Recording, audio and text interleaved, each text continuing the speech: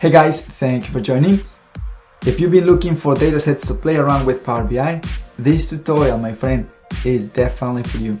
Today I'm going to show you how to install SQL Server Express 2022, SQL Server Management Studio, and also I'm going to teach you how to add a database to that specific server. And at the end, I'm going to teach you how to connect a table with Power BI Desktop as well.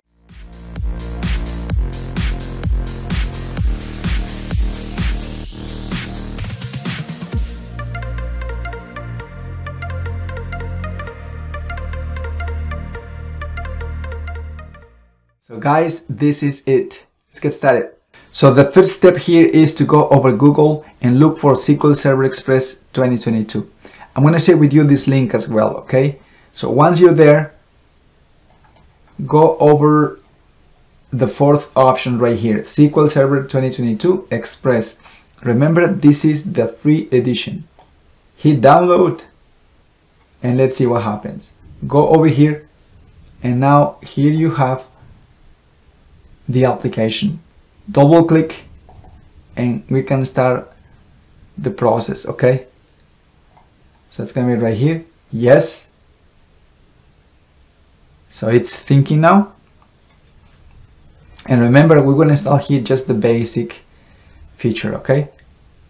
And then let's approve this. Let's read it. Read everything here and then accept. So the location is fine. Hit install. And then let's wait a few seconds. It depends on your internet connection as well, but it's now working. As you can see, SQL Server Express 2022 is already installed. Now let's go and install SQL Server Management Studio. So it's gonna be right here. Let's hit this option and just follow the steps. A new window pops up. And then right here, let's go over this one right here, SQL Server Management Studio 21. Let's go over here, open, and it's gonna be right here. Double click here again and follow the steps again. Yes. Continue. So it's thinking again. So now we have another window here. And then you can also install other features, right? For this particular case, we have also AI assistance, business intelligence, hybrid and migration, code tools. It depends on you. Let's do this for now. AI assistance. And then let's go over individual components. So it's actually the same thing. AI assistance. For this particular case, this is going to be Copilot. You can also select your language. This is going to be just English for us. The location, this is a default location, so we are good here. And then the next step is going to be install right here. So it's going to take a few seconds as well, or maybe a minute or so. So it keeps working fine. Perfect. We just installed SQL Server Management Studio 21. Okay, so let's close this for now. Alright folks, I just restarted my computer and now let's open SQL Server Management Studio. So it's right here. Let's select here this option and then optional and trust server certificate and let's see what happens. Fingers crossed, my friends. Boom! This is bananas, my friends. This is working. So now let's add here a couple of databases. Again, let's go over Google and type AdventureWorks sample databases. I'm going to share with you the link as well, okay? So once you're there, scroll down a little bit and then you're going to see here OLTP, databases, data warehouse, and also lightweight. For this particular case, we're going to use data warehouse. Let's download this one right here, 2022. Hit this option and then let's download another one. Just for the example, okay? How about 2019? So we have two different databases now, okay? So it's thinking.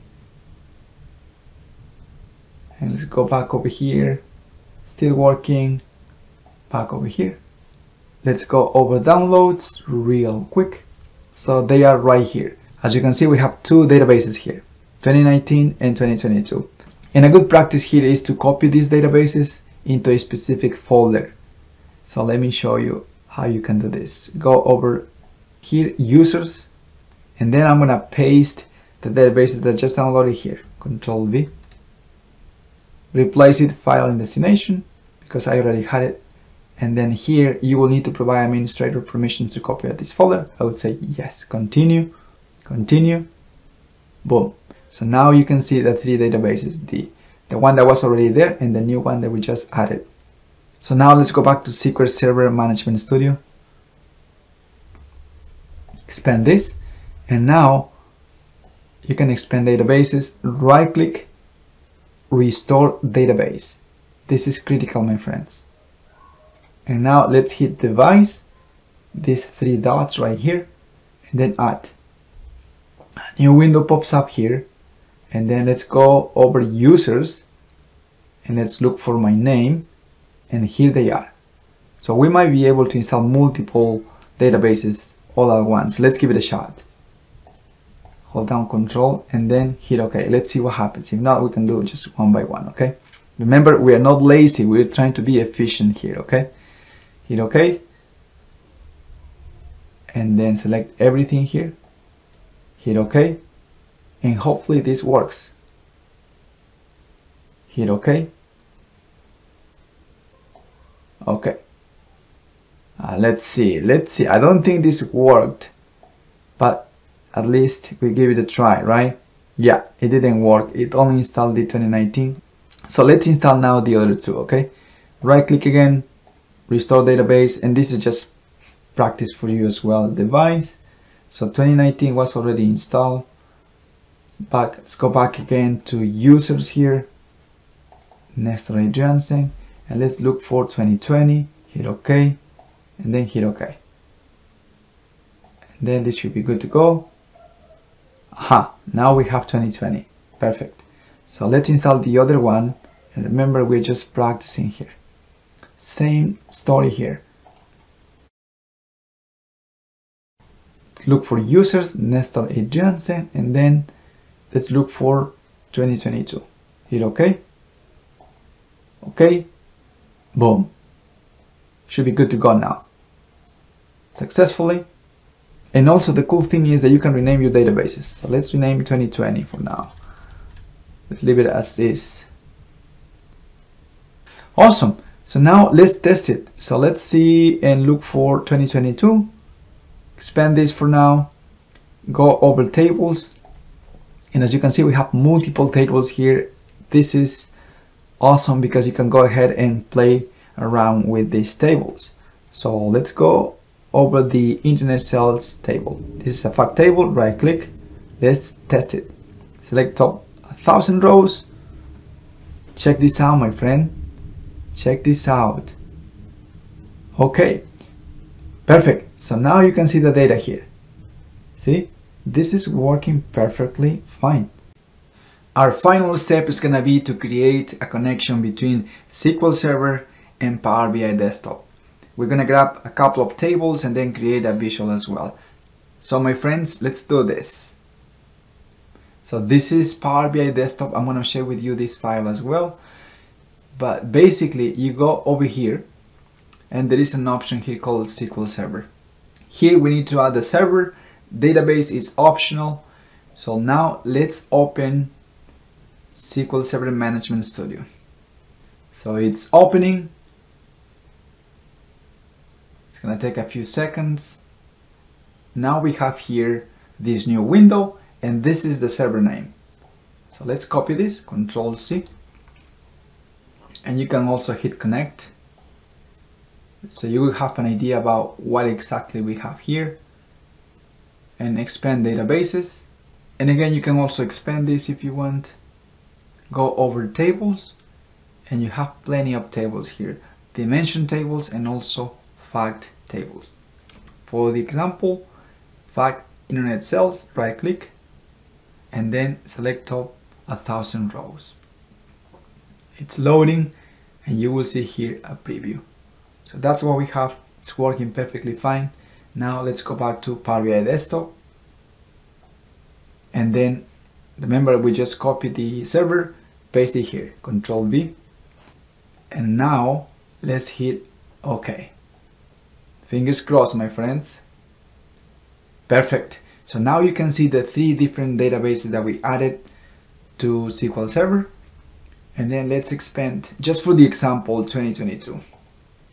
And here we can explore and go over the fact internet sales table. Right click, or maybe just select it if you want. You can also transform the data. And this is a good practice. You don't have to import everything to Power BI Desktop. Just focus on the columns that you're going to be using. And for this example, let's grab through here, through Shift Date. Hold down Shift and then right click, remove other columns. Perfect. You can also customize this if you want, just short date like this. It's up to you. So let's keep it as is for now. Fact internet sales, close and apply. So it's thinking. Perfect. So this is the fact table, the internet sales table. Let's add another table. Okay, SQL Server again, and you can do it all at once actually, but let's do it just one by one for the example. Okay, Control V again.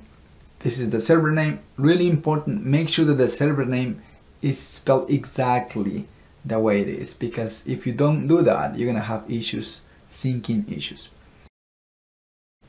And let's go over the AdventureWorks Data Warehouse 2022. And let's look for the date table, and perhaps we also care about geography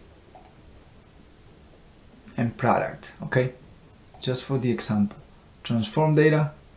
So let's edit this for now.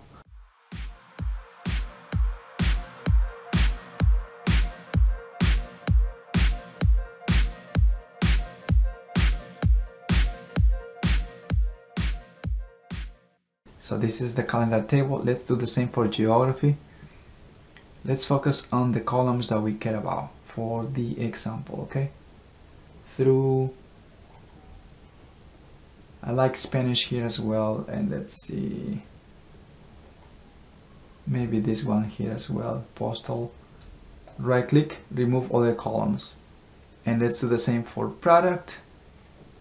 Let's go over here perhaps, English name. Yeah, so right click, let's see, let's do this again, product key, just for the example, and then right click, remove all the columns, and I think we're good to go. Let's close and apply. So it's thinking. Okay, it's working, my friends.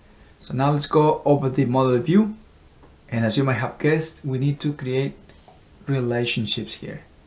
The internet sales table is the fact table. It has to be in the middle, and let's see if it's working perfectly fine. So between the dimension table and the fact internet sales table, we have multiple relationships, but only one is active, which is date key, due date key. Okay, I don't think we care about this due date key. I care about order date key. So we can change this. Order date, just for the example, okay? Order date key, this one right here. Oh, there is already a relationship. Okay, I guess I need to just figure it out. Okay, this one is, okay, so I need to double click here and then make this relationship inactive for now. And then this is the one that I care about. So I'm gonna make this active, hit save, and then we are good to go. And now the dimension product table with the internet sales table, product key, this is a good relationship. Go back to report, and let's create a report real quick, so in that way we know what's going on with the numbers. Okay, we can insert here a table if we want.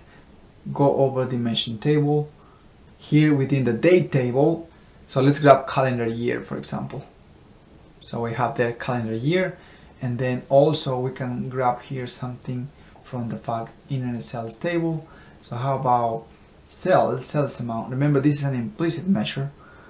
The point is, you can see here the results, so it's working.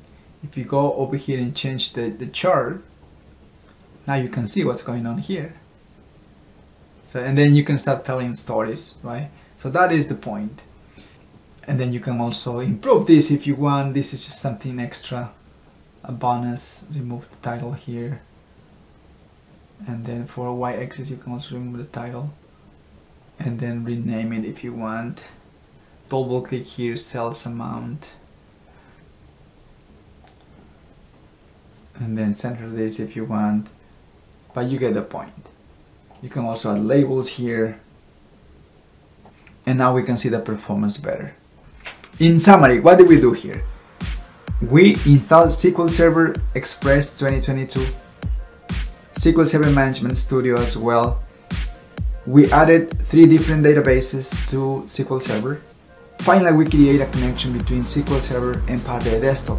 And as you can see, we added a few different tables and created a visual as well. There you have it, my friends. I hope you found this tutorial helpful. If so, check these tutorials out as well. Really good content, and keep going, my friends. Thank you guys for your time, and see you in my next tutorial.